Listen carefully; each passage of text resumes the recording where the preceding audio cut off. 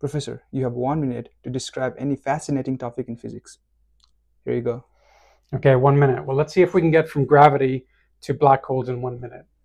We know that the earliest description of gravity came from Isaac Newton back in the 17th century. He described the force between two objects due to gravity as proportional to the product of the masses of the objects and then inversely proportional to the square of the distance of those objects.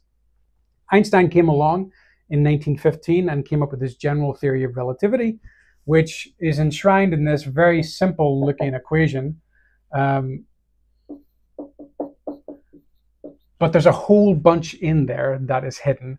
But essentially what you've got on this side of the equation is the fact that space-time is curved.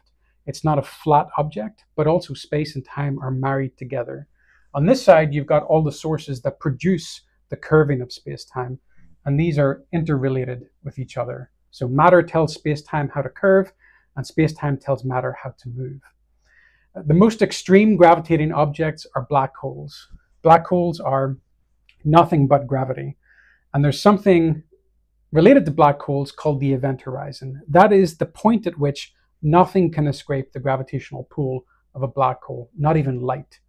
And that is related to the mass of the black hole in such a way that the event horizon is 2 times Newton's gravitational constant times the mass of the black hole divided by c squared. That is the event horizon of a black hole.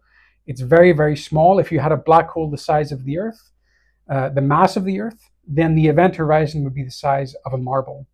So very, very small. That's why black holes are incredibly compact. But that's the point at which not even light can escape. Thank you.